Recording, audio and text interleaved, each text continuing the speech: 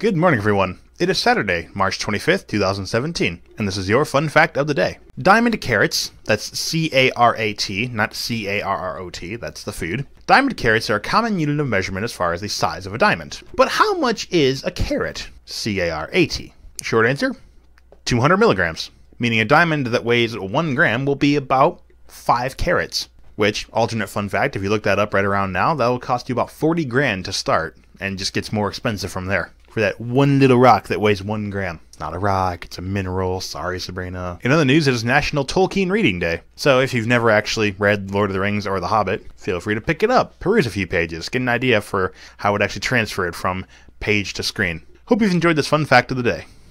See you tomorrow.